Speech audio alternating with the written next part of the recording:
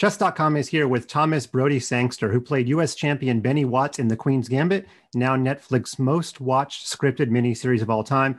Thank you, Thomas, for taking the time to talk with me and all of the Chess.com users. Thank you.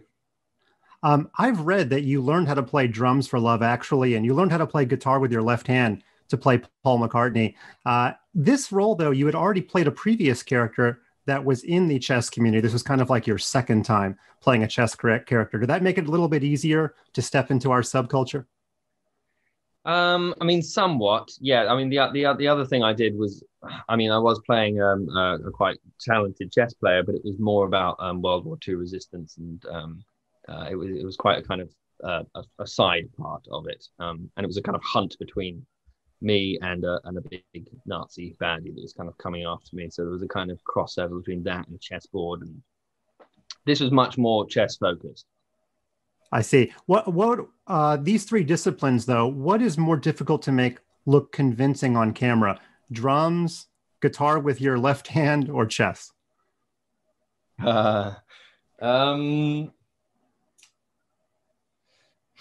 That's a hard one. I mean, you just want to do the best that you can do to your ability, because also, you know, that's why I love talking to you, because, you know, when you're pretending to be someone that is supposedly very good at something, the main person you're thinking of is people who are actually very good at it, and you know that they're going to be the ones that pick you apart the most.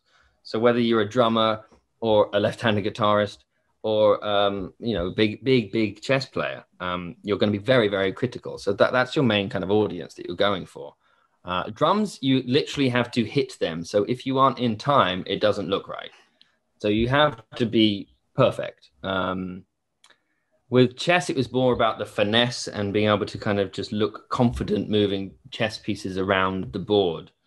In terms of actually learning openings or you know, really understanding the games in which you're playing and the reason for taking each piece was kind of not quite as important.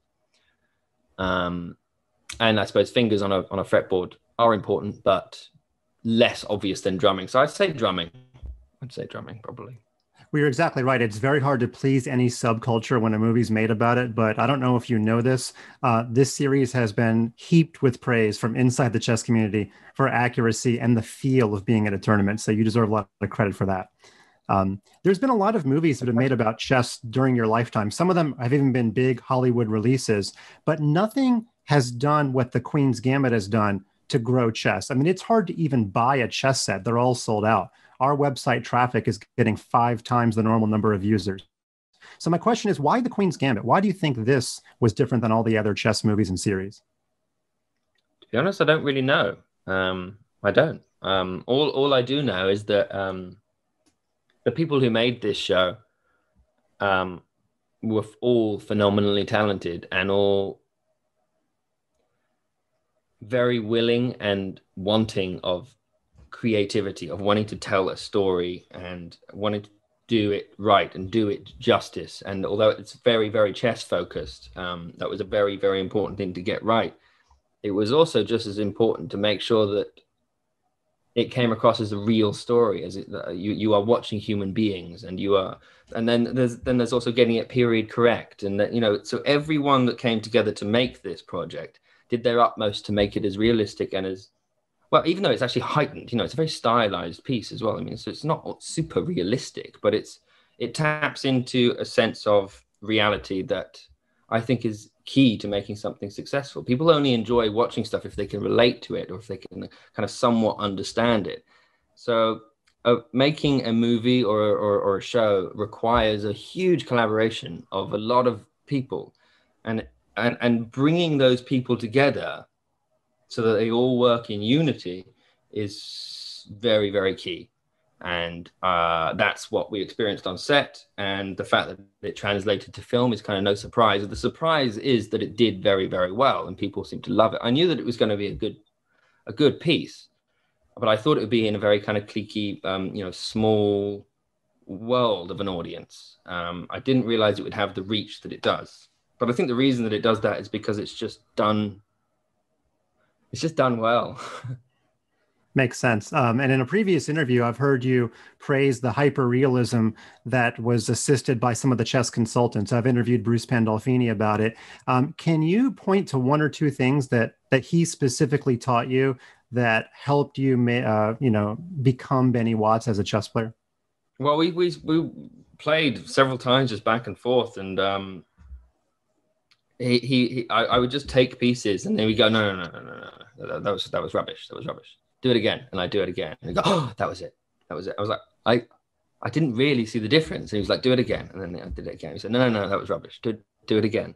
Do it again. And then we just take pieces over and over. And he said, get used to the weight of the pieces in your hands, because you're playing someone that has moved these pieces around for years and years and years and studied and studied and studied, and it kind of probably has a relationship with each piece. You have a relationship with your rooks, or you have a favoritism of your bishops, or which pieces do you like the most? And so he kind of brought, although I wasn't really learning how to play chess, I was learning what a chess player may fall in love with about the game. And I think that was quite clever, because there was nowhere near enough time to actually really truly understand the purpose of every move and what it all meant. And, that takes years and years and years of understanding and playing. So what he did was kind of try to teach us how to fall in love with the game and how to look like exactly what you're doing.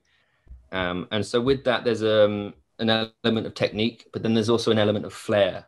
And they were quite good. All of the chess team were quite good at working with us to try and create individual flares of how we might take pieces, how we might hit the clock. Like Beth knocks over other people's kings, which is just outrageous. But that's her little thing, and that adds to it. That adds to her own little technique. So they were very good at trying to figure out everyone's little own way of playing. So I'm curious, did you either by osmosis or intentionally become a slightly better player? Did you play some fun games off the set? Anything like that? Yeah, no, I did. And I even learned a couple of openings, which are completely gone now. But at the moment, yeah, we were playing with some great players, and we were very much invested in that world. And I was excited by it.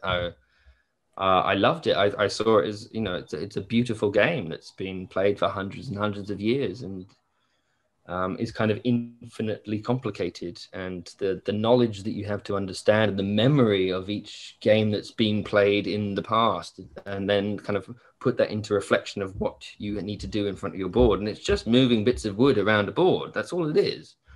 But I learned the beauty of it. That's what I would say. That's great to hear. And there's a scene where you what we call a blindfolded game in a car with Beth. It doesn't literally mean blindfolded, it just means without the use of a chess set.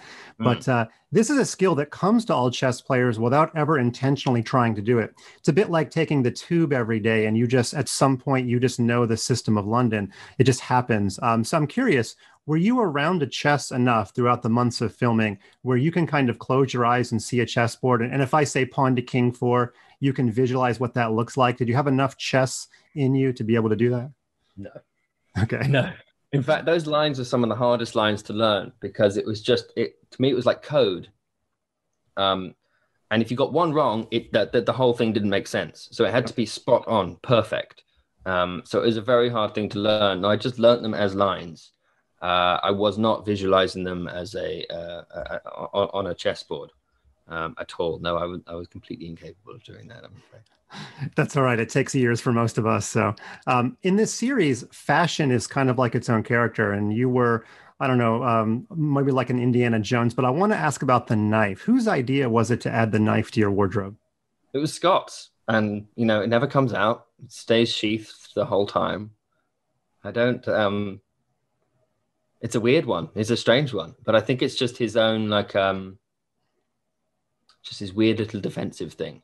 It's another prop that he uses to kind of unsettle people and to make people ask questions. I mean, that character, he doesn't fit the archetype chess player, and I think he does that intentionally to kind of, it's probably a tactic. I think it's a tactic to unsettle his opponent. The fact he's just bizarre looking, strange looking, and he carries a knife. I mean, why would you need a knife? And the fact he never uses it, he never peels an orange, he never does anything with it. It might not even be real. I don't really know. I'm going to ask you a bit of an outlandish theory that I had when my first viewing of the series. Right before you played the big game against Beth in Ohio at the U.S. Championship, you got your two characters play a series of blitz chess or speed chess matches, and you win all of them, almost like you're hustling her. You're taking her $5 every time. I'm just wondering though, in like Washington Square, New York City, sometimes hustlers, they do the typical hustle. They lose a bunch of games until they raise the stakes. I'm just wondering, I don't know if Beth's character was sophisticated enough, but could she have lost those games to you on purpose to be able to beat you the next day in the event where it really mattered? Oh, I don't know. I don't think so. It's a good point.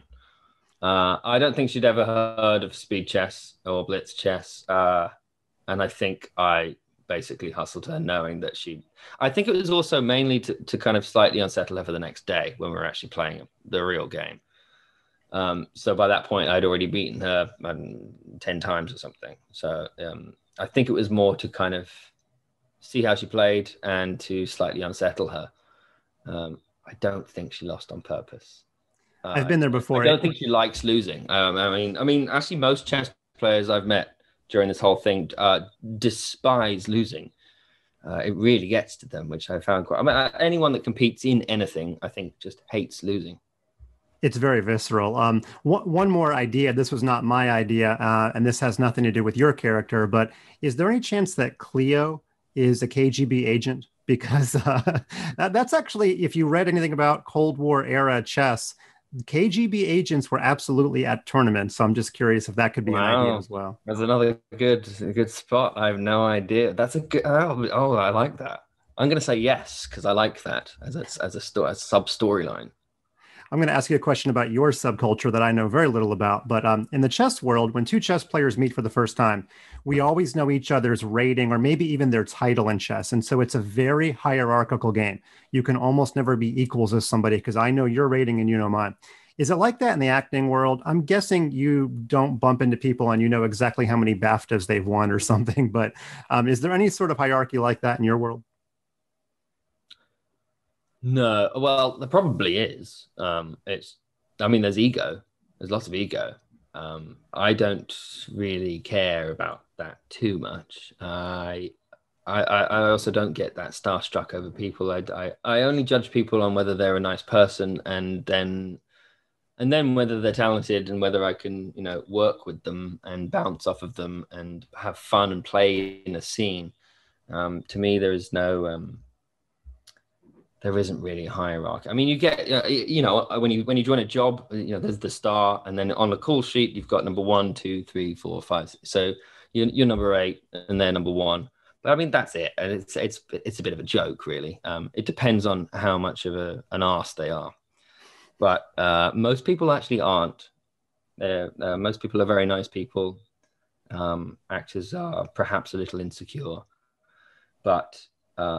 Tend to not be assholes. They tend to be quite nice people, I think, and they just want to play and experience and they're quite excited to get to work with someone new. I mean, that's how I feel, and that's how most of my experience with others is that if you've watched other actors or if you know other actors, you're more excited to work with them because you get to see how you react with them in a scene. It's more of an exciting thing than a one-upmanship. There is no way of kind of winning at acting. That's good to hear. In another interview, you said that as a boy, you played drafts, or we call it checkers. That game is very complex. Is it complex enough where a series like this could be made out of drafts? Or is chess just got that next level of complexity that makes this series what it was?